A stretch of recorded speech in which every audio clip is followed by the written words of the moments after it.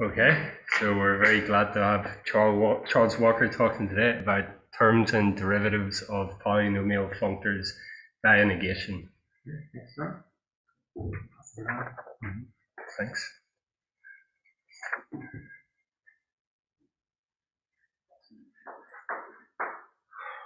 Right, so I'll start by just giving some background. So I'll remind you of polynomials and polynomial functors, and about distributivity pullbacks and their properties. We'll use those quite a lot in this talk.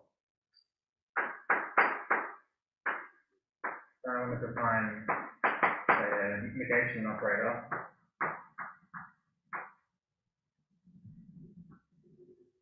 And use this to define a dense closed orthogonal factor.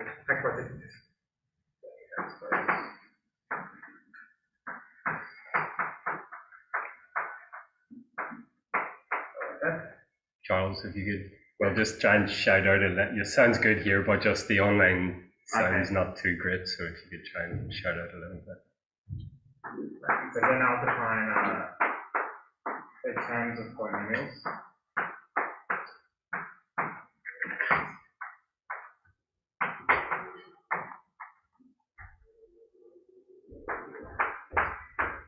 Then I'll mention the dense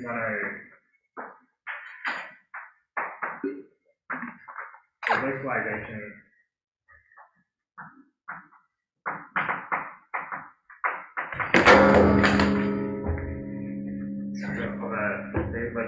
a category. And then if I have some time at the end, I want to talk a little bit about derivatives of polynomial functors.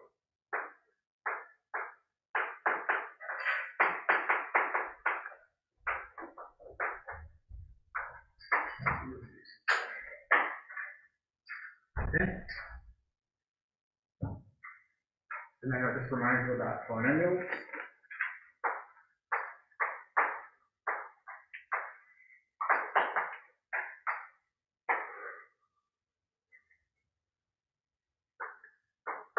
So if we're given a category E, which is locally enclosed,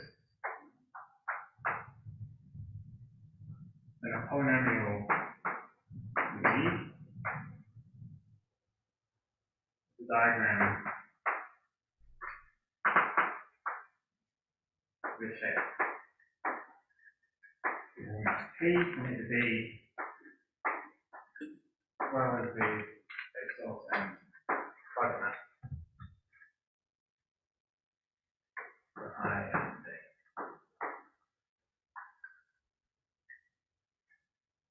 Okay. And one way we'll think of this as a set of the input variables.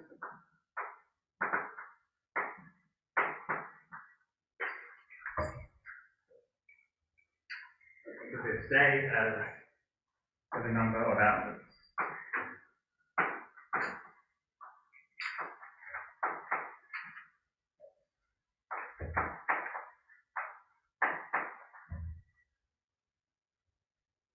And if we're given a polynomial like this, you have an associated polynomial functor.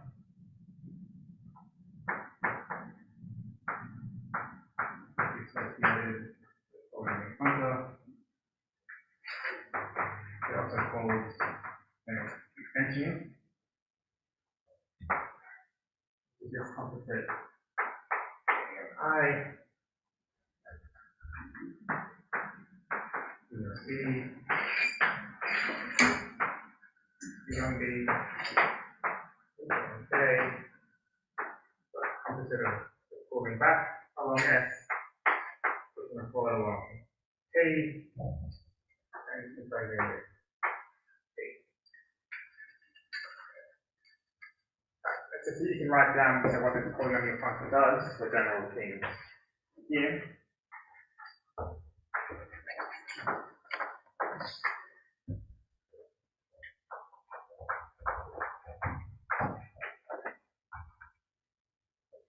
Given a element to be on slice to be on I, this,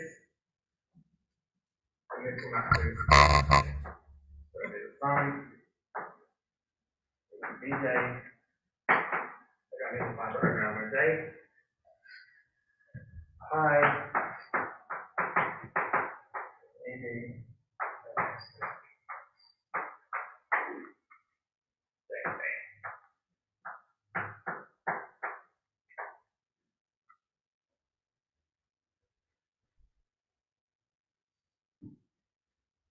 okay, so for example, maybe your I would be, your input variables might just be like x and y, right?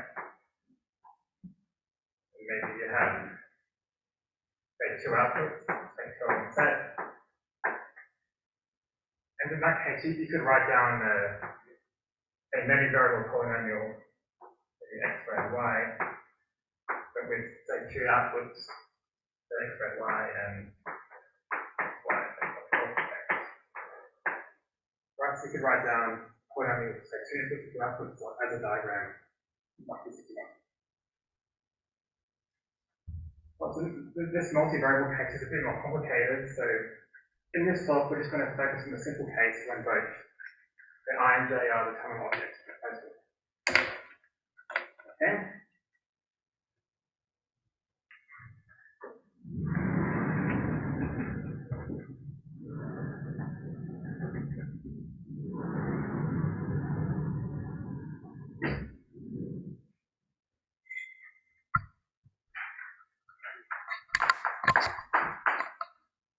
Have a polynomial some object, so it's really just an arrow e. Then your polynomial functor is now mapped just from A to E. What does this do? It sends an x to some B and B. This x to the power of EB. I'd say EB is the fiber of element B here. Quite simpler than. Let's just give an example. We want to write a function down to find the functor. Right, so let's say you have the functions 0, 2, and we're just squaring into 0, 1, 2, 3, 4. We wanted to write this down as the polynomial functor. The way this works, so it's some x power of n, going to be the number of fibers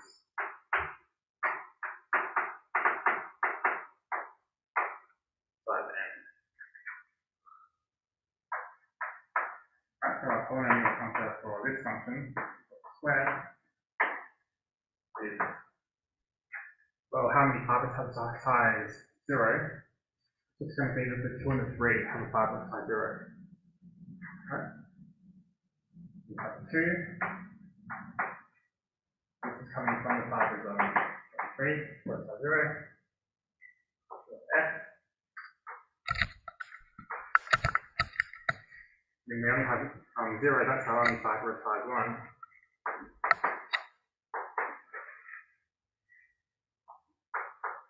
If we have 2x squared, so 2 fibers of size 2, and these are coming from 1 and 12. Right?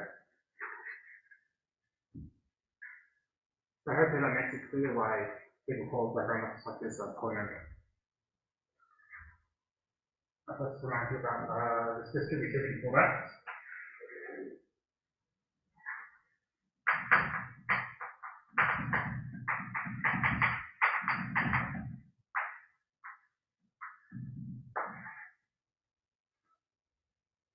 If we're given a term, let's say U, A to B,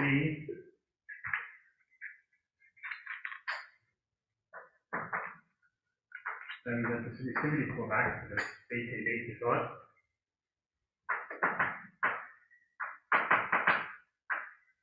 Defined as the terminal diagram.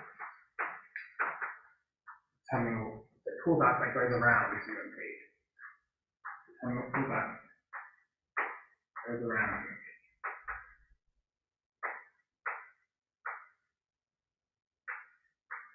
What this means the diagram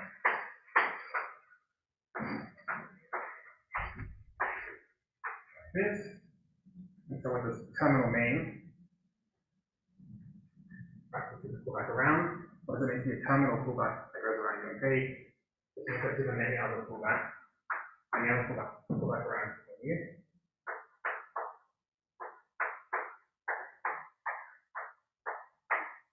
I think that's uniquely through this universal thing.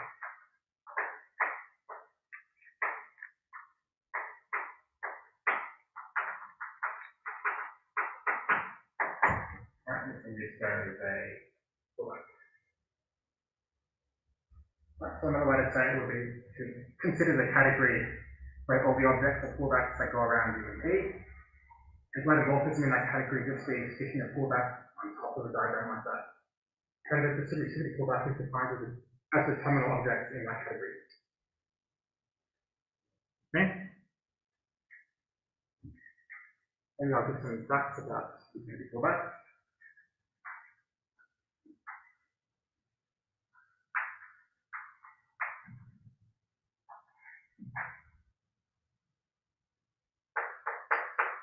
So firstly, if your category is composite closed, that's the same thing as saying we have all these distributivity pullback.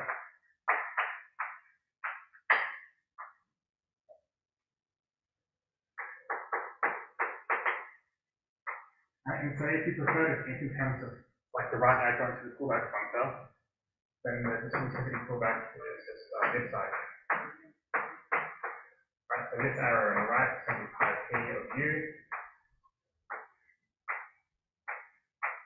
And this arrow here is going to be coming from this co-unit of the adjunction between pullback and between the product. Okay. Other facts.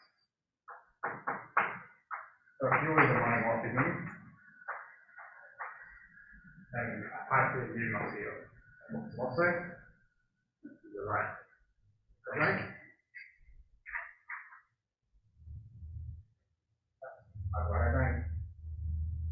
There's another property with monomorphisms. Right? It says P is mono. If U is mono, P is mono. If P is mono, then this implies that this epsilon must be mono. Right, so in the case when you're tying along a monomorphism, the distributivity pullback will just be a square. Right? Take the coding arrows would be low.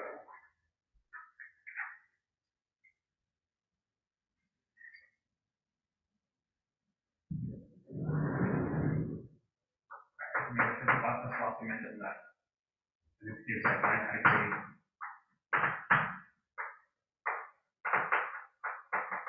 The bicategory structure of polynomials.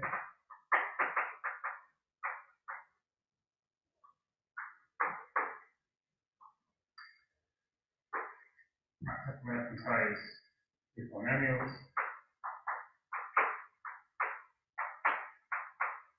You take the pullback here.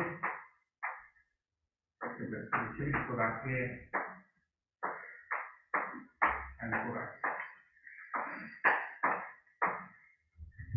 Right, and that result is your composite.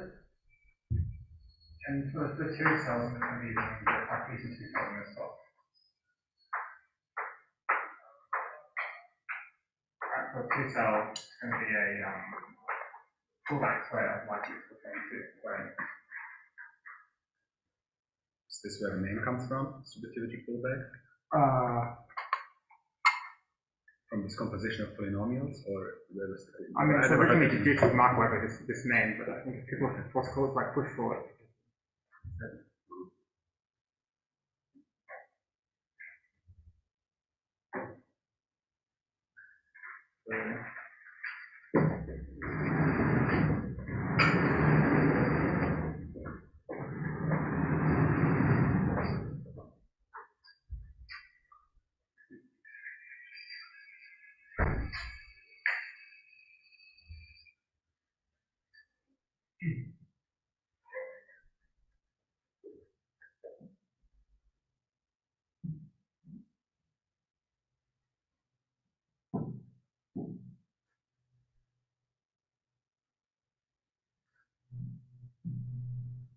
didn't Street, well, just while you were rubbing it out, didn't Ross Street show you could also get this composition using thinking of polynomials as sort of spans of spans? Yeah. And if you think in terms of spans, do you see distributive? Do you see the distributivity pullbacks from another perspective? He does mention that. Something like that.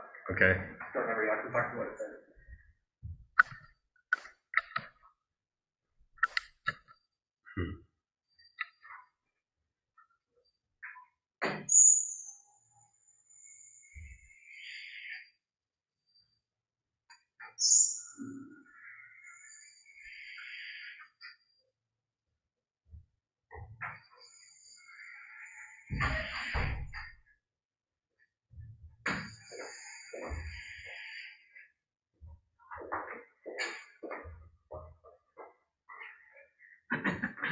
Now talk about negation.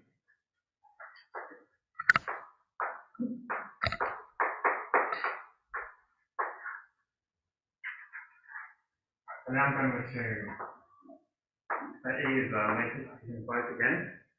But I'm also going to assume that we have a strict initial object, so 0.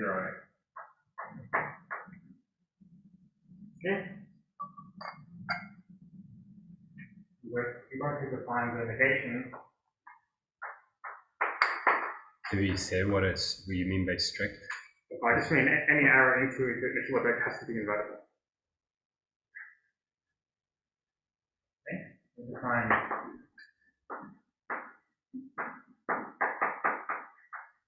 negation, which I'm going to call this right here, of an arrow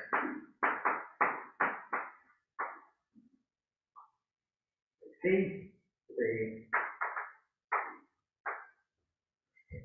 just the distributivity equal that around 0.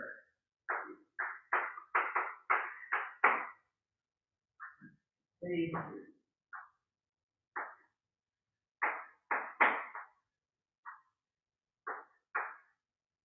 I'm going to call this the B set minus into P just because that's what it turns out to be in set. Sorry, not P.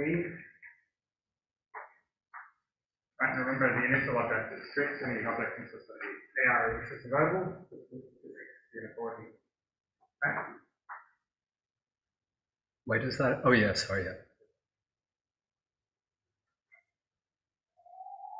Right, so let's give an example of this negation. Yeah, what is the negation? I mean this arrow, not P, but yeah, this arrow. Sorry.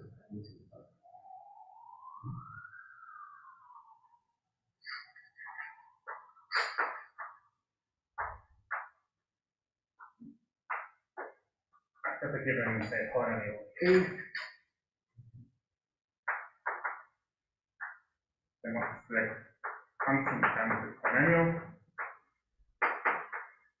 Just a negation. This arrow 0 into pull back along the negation. 0 into the image. So why is this? So remember I mentioned this example before, that the constant terms come from the particles of size 0, right? And those are precisely the things that are outside the image, right? Which is this. So if you're already starting to see that all these things like terms of polynomials, they all come from this negation operator. And actually, this turns out to be true for all of the integral order terms aside from linear terms. This is what I do later on. Later making some facts about negation. So like constant term stuff, that just makes sense for set, does it? When right, this is the question I'll talk about later on. Okay. Like, what's the definition of a term in general case? Yeah. Okay.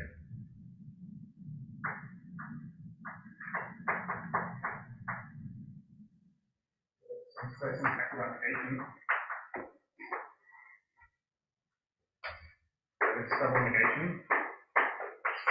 closed frame. So I'm saying that's not on my end. So on the monomorphism to become object.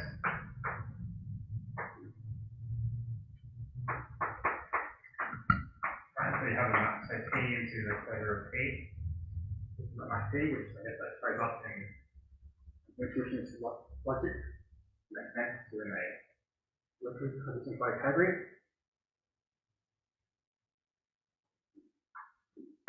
Right, so maybe one example that I'll use quite a lot later on is this diagonal map.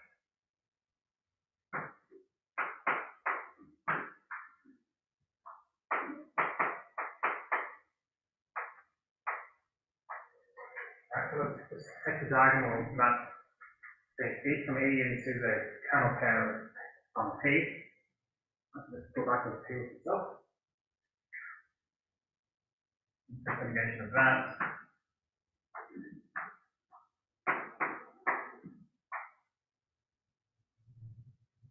And I'm going to write this as this A squared E, the cancellation. So what is the negation of diagonal? It's just going to be all the distinct pairs for that object. Right, so in the category of sets at least, pairs E1 and 2, E1 is E2, of the object of the fullback, and E1 has to be the same.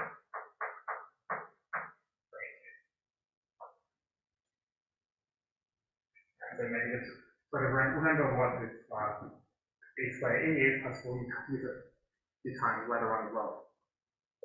So in sets, I suppose these are always also push-out squares, and this is probably not always true, right? In all of the right, so that's to do with this decidability stuff. Yeah, later on. on.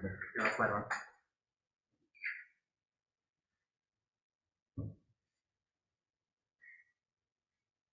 Okay, so maybe I'll talk about dense closed orthogonal factorization systems.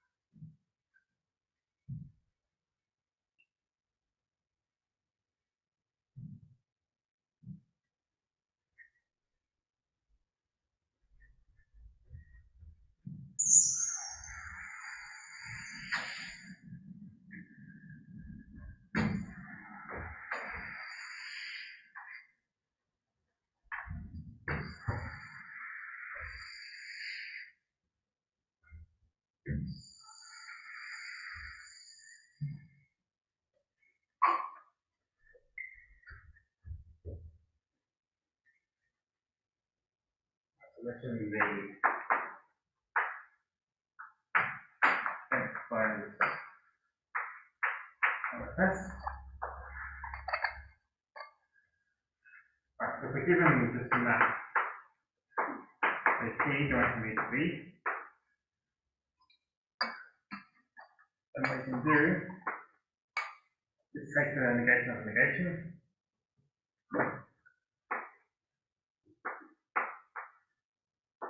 Right, this will give you the double negation of P.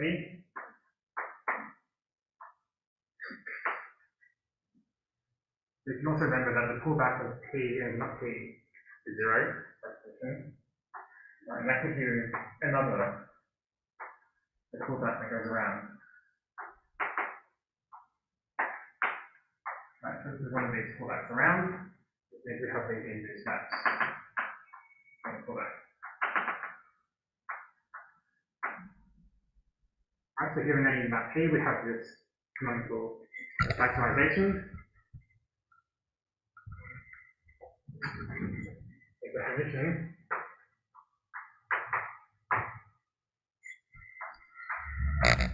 Let's say that a map F is closed.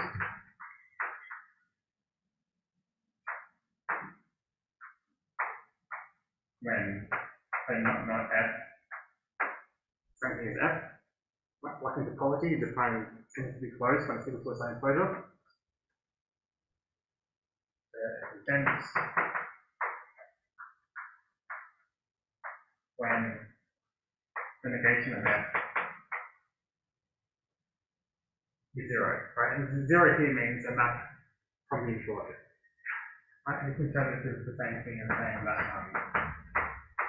not f is an identical map.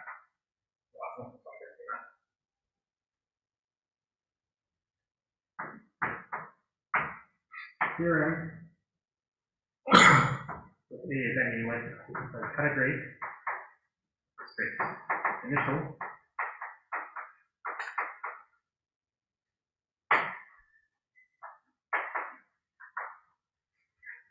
then the factorization now P this one not P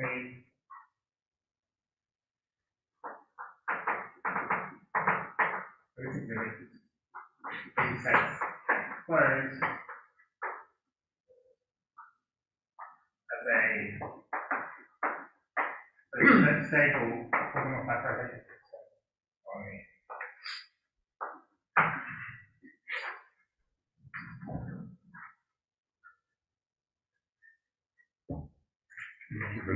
What does stable, what do you mean by stable again? Could you Right, say? so by stable I just mean everything is on pullback stable. Right, so first map automatic are just the right class. Yeah, the dense maps are also pullback stable.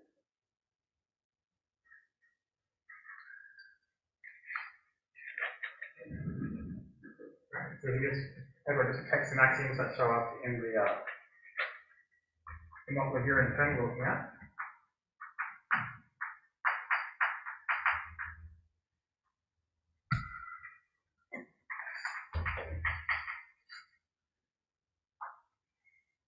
I'm saying this is not a topos, it's just Cartesian closest to exponential object.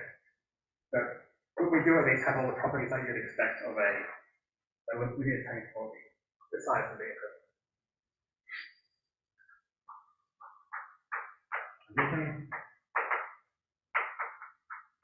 so the closure for a bar is not a, but size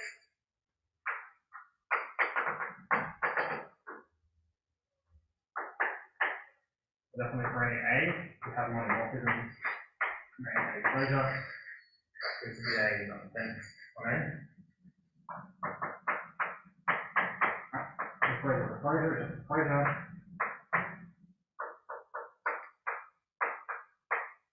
And in sections of A more than closure.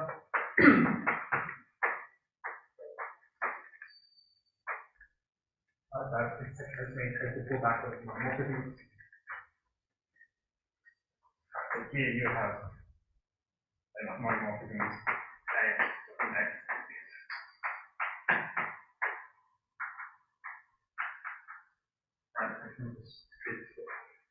Okay. I'm going to close now the pullback table.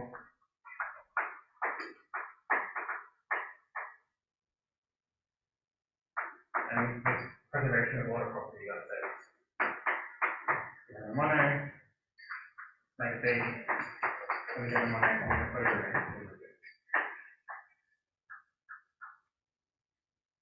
Alright, so we have all the axioms that we would want for a really kind of quality, except that's not a topos. What was the first one supposed to indicate? Oh, so it's just that there exists a monomorphism from any other. That's it.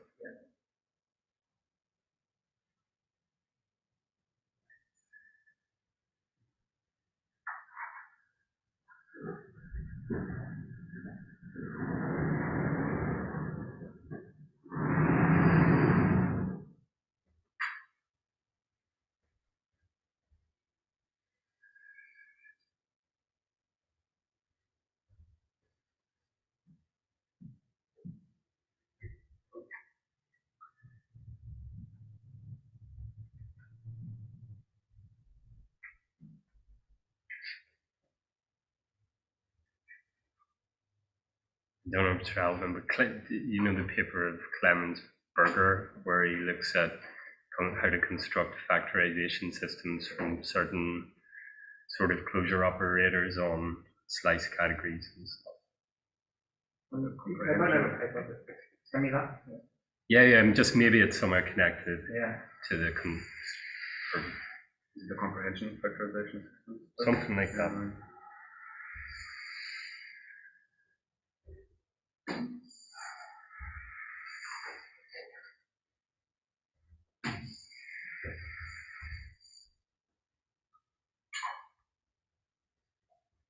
Now I'll talk about terms of polynomials.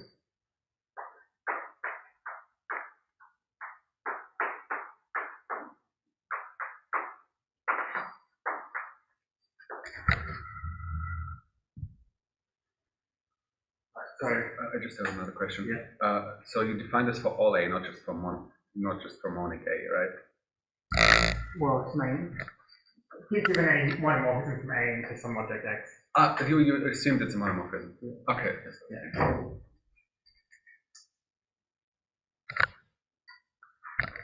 So I think John was asking me before, like, what was the definition of the term of a polynomial in the general case?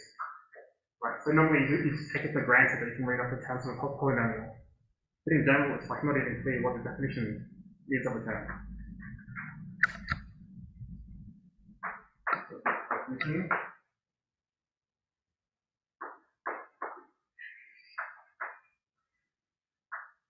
Okay. That's the family order. Explain in a second why I'm clicking on that. Yeah. A polynomial equal FP.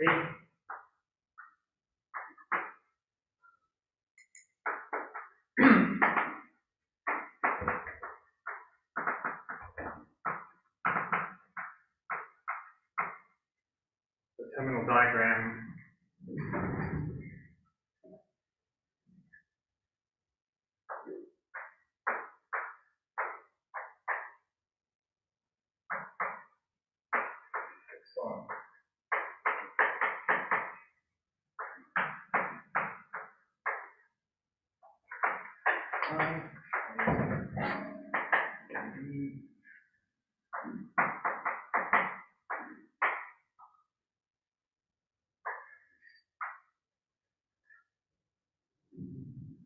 Right, so if you consider the category of all diagrams like this, and the term of a polynomial will be defined as the terminal diagram of some form. Okay. So why am I taking? So the bottom part and sigma is fixed and. Yes, so this sigma is fixed and this is just projecting that. Yeah. Right, and so you could consider the category of all diagrams like this, and then the morphism like in that category is again sticking like pullbacks on top. And the terminal object in that category is the term. Can you say again how you get this? I'm sorry, right. So there's always definitions. This looks like consider the category of all diagrams that look like this. And then a morphism in that category is sticking a pullback on top. Is a morphism of polynomials. You want the terminal objects in that category. Remember, everything is constructed from distributivity pullbacks. So everything looks a bit like the definition of a distributivity pullback. It looks a bit like you have a polynomial and then you have a sort of vertical morphism on the left or something. Right, I mean, this sigma causes some confusion, so maybe. Is it clear that this exists? Yeah, and that's something I'll talk about. Sorry. Right,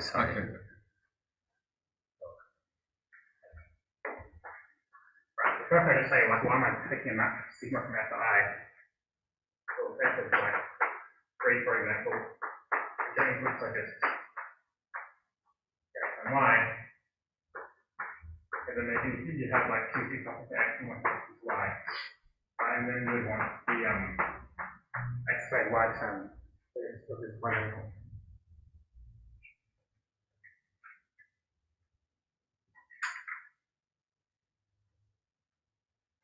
Right, and so yes, to Raphael's question about these exist, or give a partial answer. It's an open question, I guess. Let's make all these terms fit.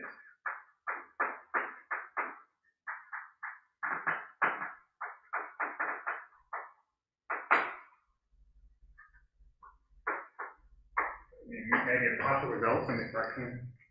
Sorry, Charles, I'm doing it stupid. In the definition, this map sigma from F to I, is that an input or is that? I mean, is that the order? Is this the thing you're constructing is the diagram or the map from F to I? If you have a polynomial one variable and you want to construct there like the order 3 term, you select X and 3. But what about the multivariable case? I want the X squared Y term. Right, so then I have to snap from F to I, which turns between X1 to Y, to give X squared Y term. Okay.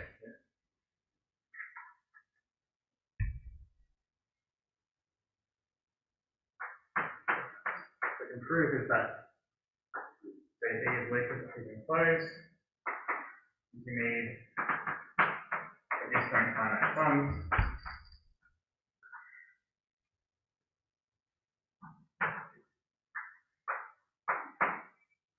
Then all these two of the homogeneous terms, second, or homogeneous, or the n terms.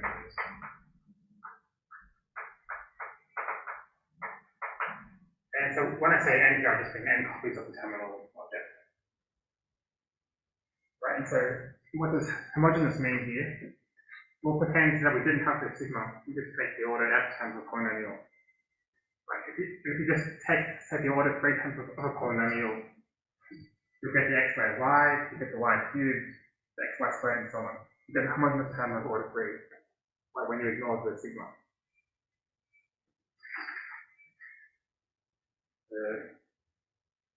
So why does this exist?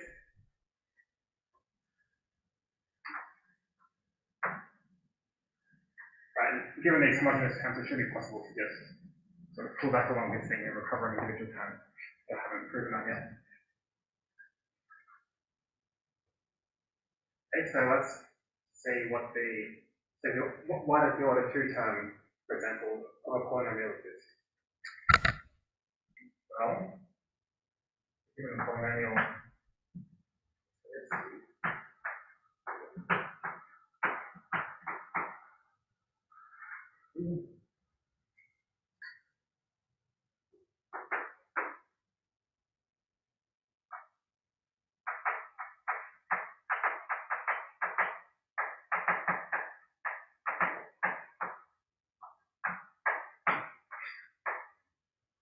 the first thing you do is construct this pullback of this A square E, which I mentioned earlier. P. I want to do is like this. Activity pullback.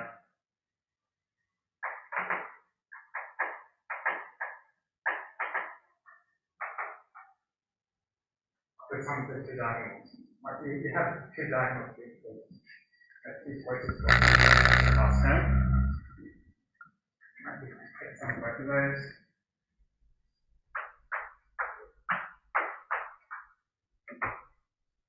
You can prove that this diagram satisfies this property as being one of these terminal diagrams. Like using this property of distributivity pullbacks. Right, so you can prove that these do exist, at least in the order n case terms. Right, so I mean, here you're constructing the order 2 terms, for example, and the idea is you use these distinct pairs to extract the particles of order 2.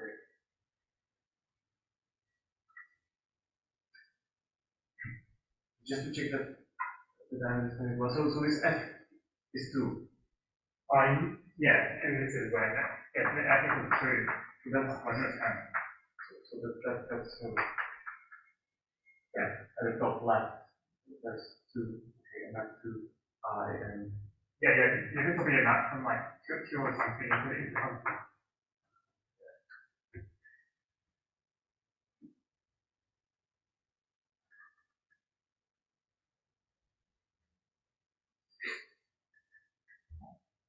Maybe I'll mention the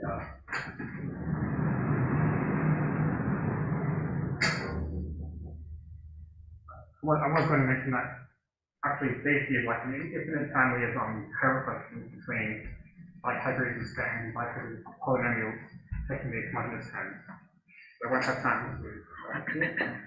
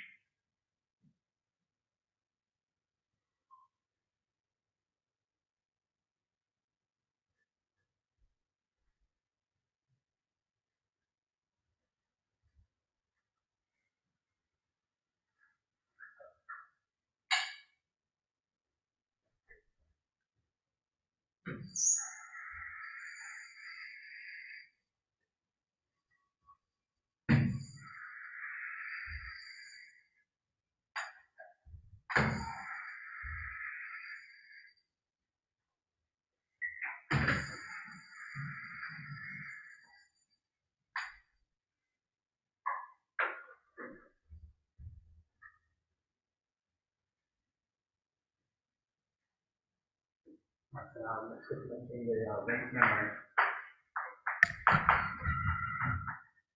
and localization.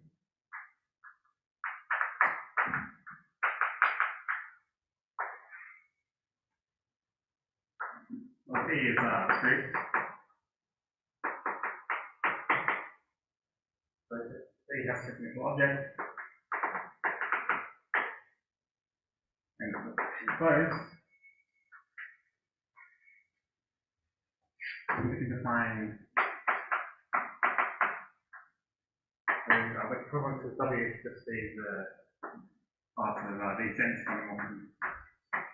At the time we left the dense maps earlier, so this is the dense monomorphisms.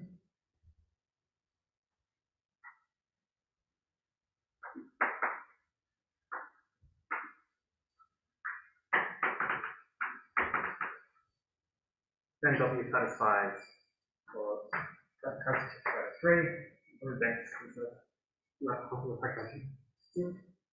Fine. Pull back stable as well. And it has the objects.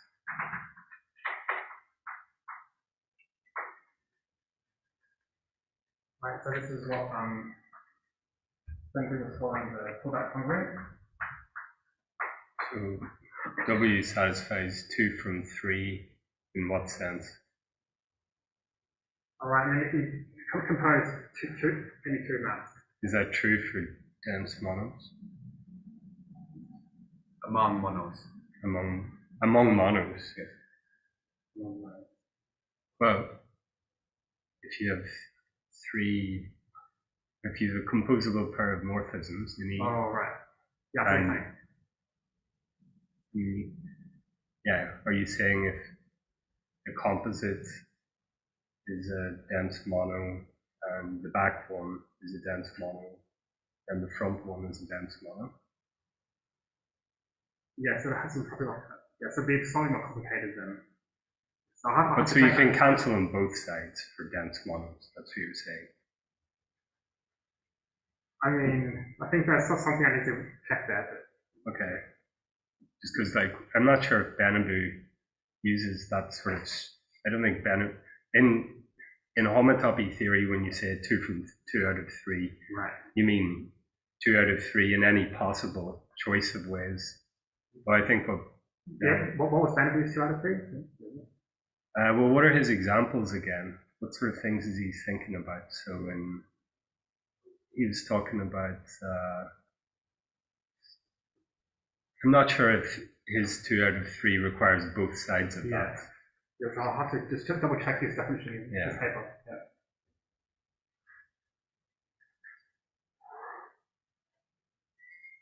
Right, so anyway, the point is that we have enough axioms to give us one of these the calculus of right fractions called. We get a map.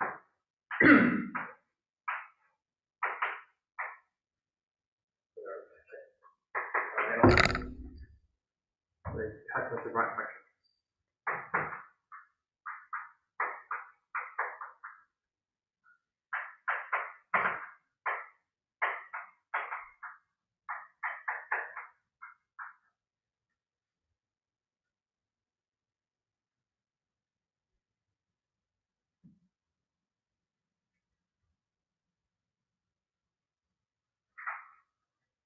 Right, then it's the right fractions.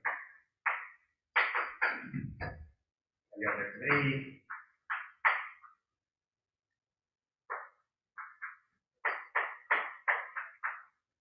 Morphism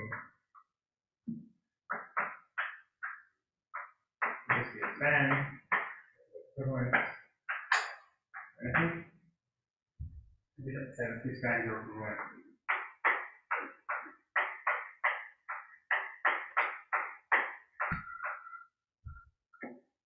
We have a diagram like this.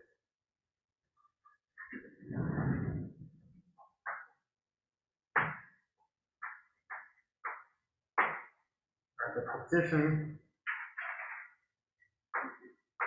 it turns out this localization is a less confusing place.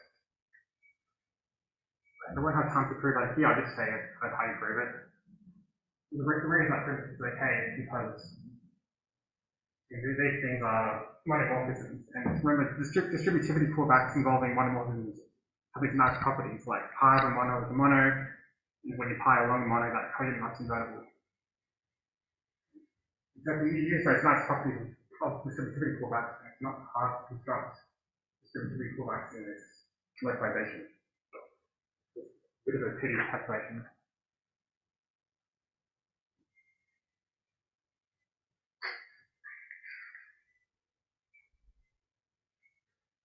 And then this is the visibility.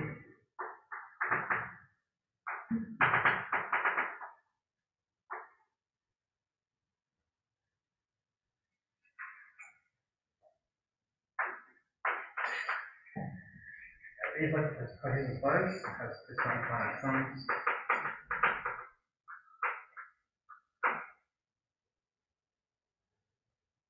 You have one more different than A to X.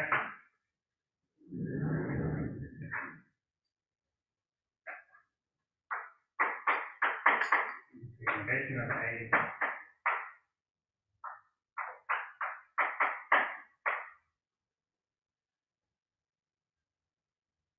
Then we can prove that this map from A plus not A is one of these dense monomorphisms.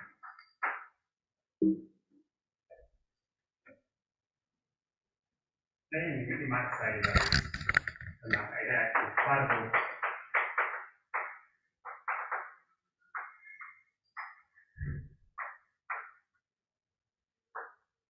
So this is A plus not A into X. And this map A plus not A into X is pi.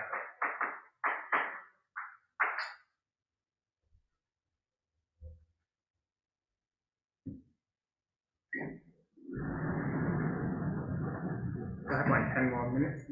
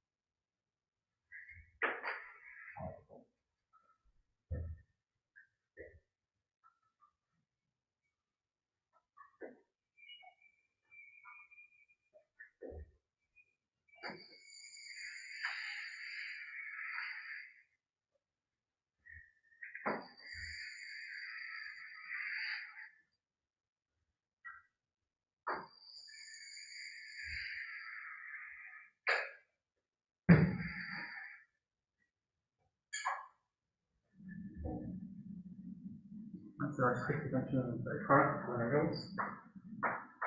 Just a simple product. There's lots of examples of product polynomials, so it's just a simple one.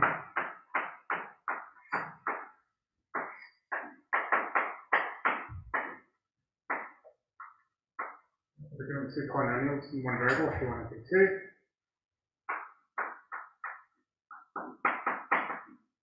And the product is p1 p2. what? B1, B1, B2.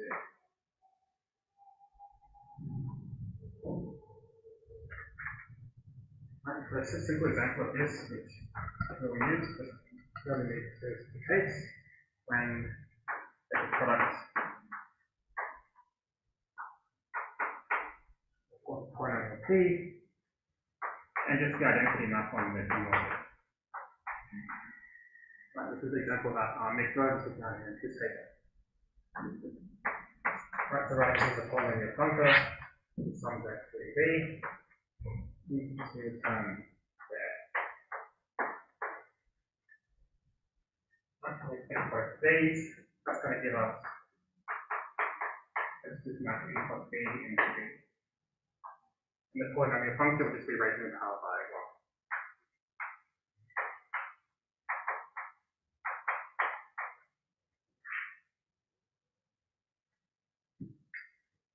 Let's look at derivatives.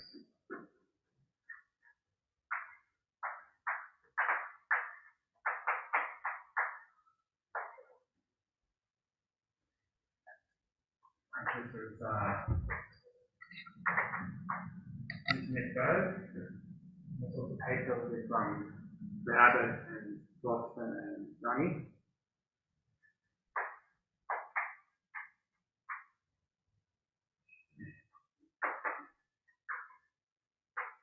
I mean, this is not quite how they wrote it. They'll do it. Computer science people. So write down categorically. The derivative of B given by linear exponential.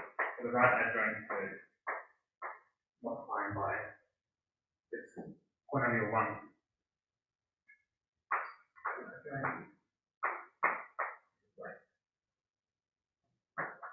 This will be in the polynomial in this one there.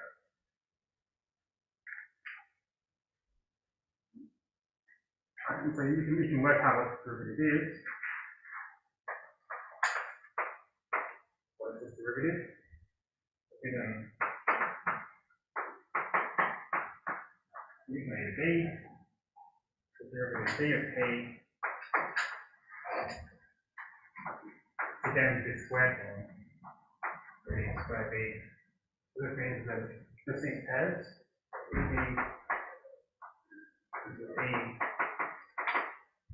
B 1. And so this is again the negation of the like.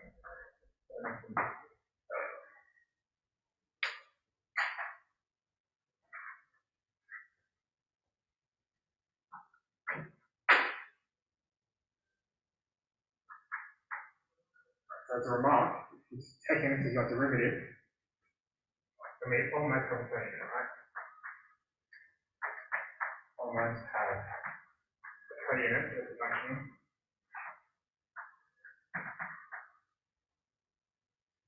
So that's why I'm going to say dp.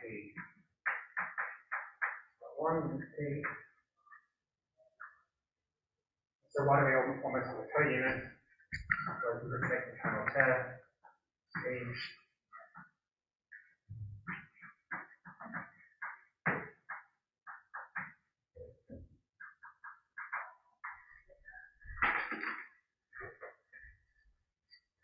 And we can compare this with the diagonal plus the negation of the diagonal. Right, this object is going to be a squared a plus p. And this map also is dp and so on. So remember, dp goes from a square to e, and times 1 just means you add on the codomain to your domain. Right, so e squared e plus e into e. Right, so the point is, if this the map diagram is decidable, meaning that this stuff is an iso, then we do have a map. It's just pull back square, giving us our coordinates. Right, so the derivative exist whenever this like enough is decided. So this is a categorical version of Red's paper. And so what's the difference in this? Well,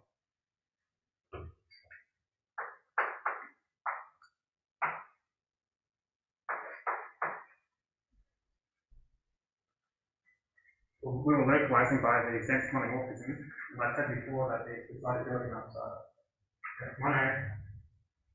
So this means in the localization monos.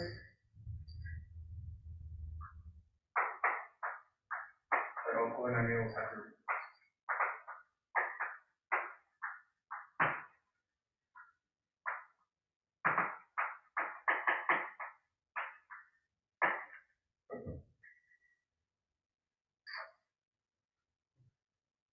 Right, and so you might just adjust this definition a bit by now requiring adjustments to take place in this, say, poly W inverse. Then your derivatives will always exist, and when they exist in the sense of mixed will be the same definition. Right, so it gives a more general definition of derivatives, which will always exist now. Right, so maybe I'll just finish with a quick check.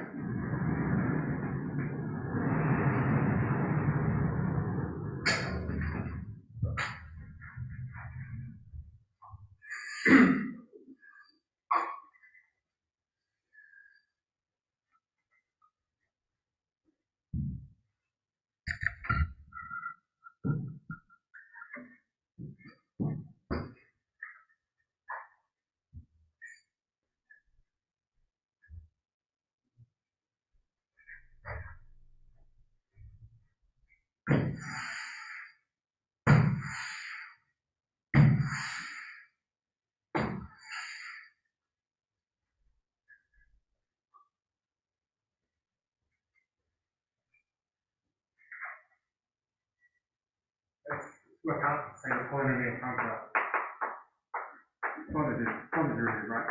It's going to be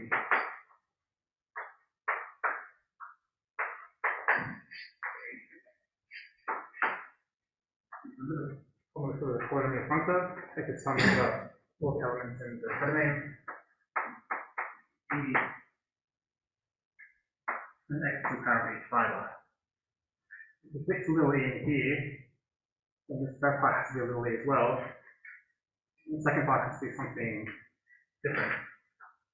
Right, so this would be an e minus 1, actually this is different. So remember, this is the subject of the pullback, it's mixed for things line the same fiber. That is really the number on P of E.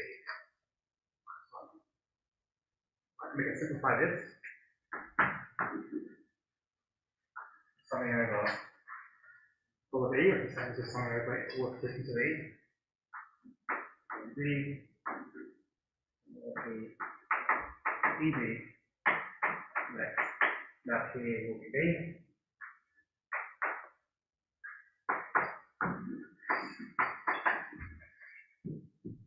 Sorry, we can multiply by AB here. So this would be XB minus 1.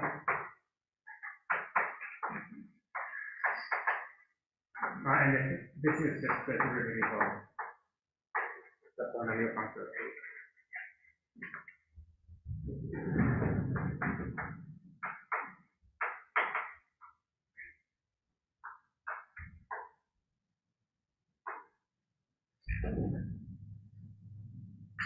So maybe I'll stop there.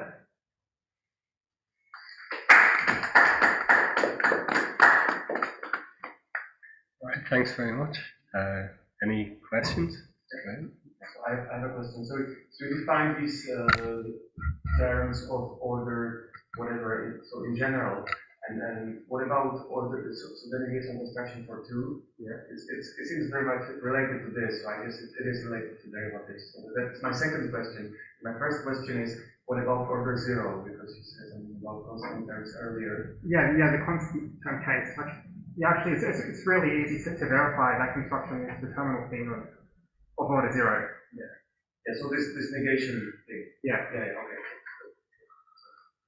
And the second, so my second question, so you obtain this formula for the general term, like this n term, order n term, from the derivative. Or is it because?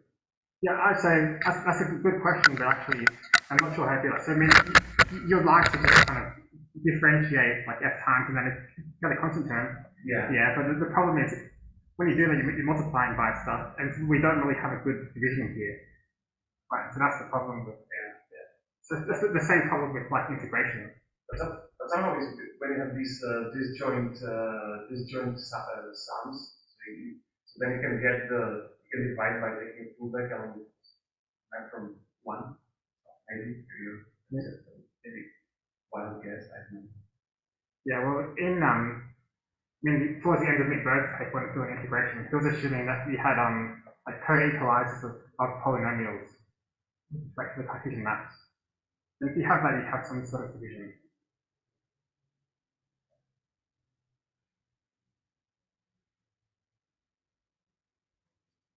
Go ahead, yeah. Yeah, no,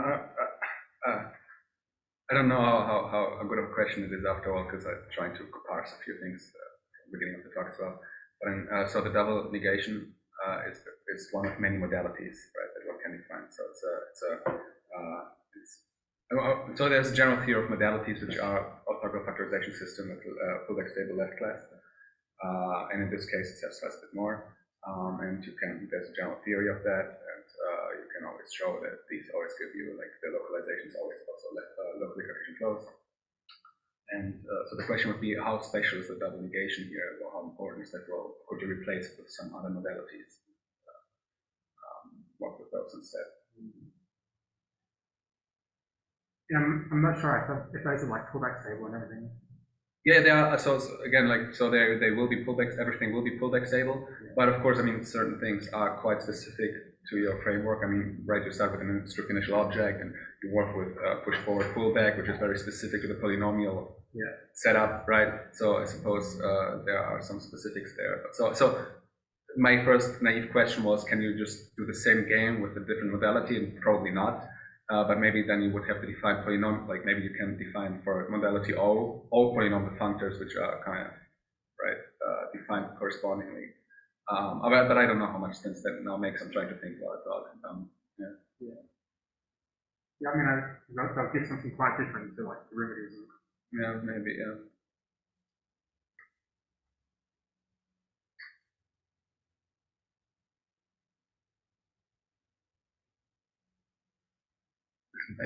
Yeah, go ahead.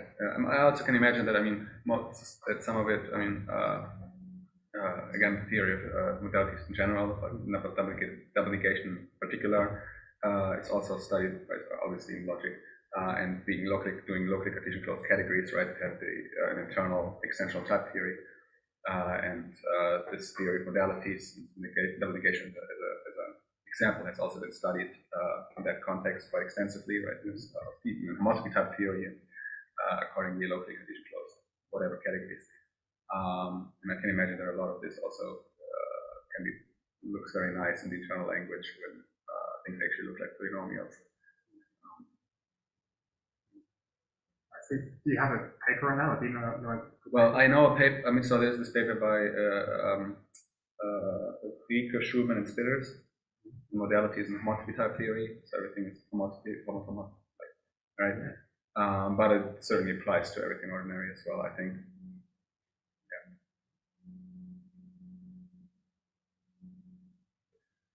Yeah. When you're forming the localization, you're doing the localization in E rather than monos in E.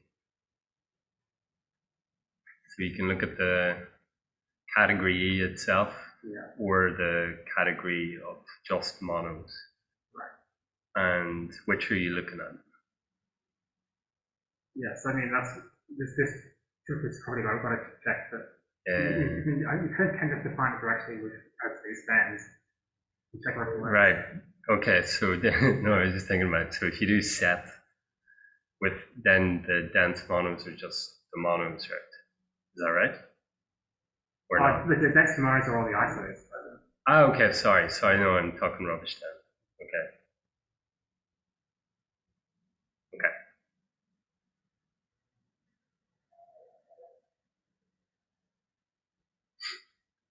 Okay.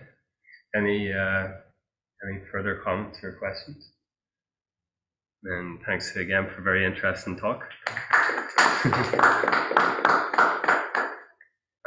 And that's probably the last talk we'll have for the summer, I think.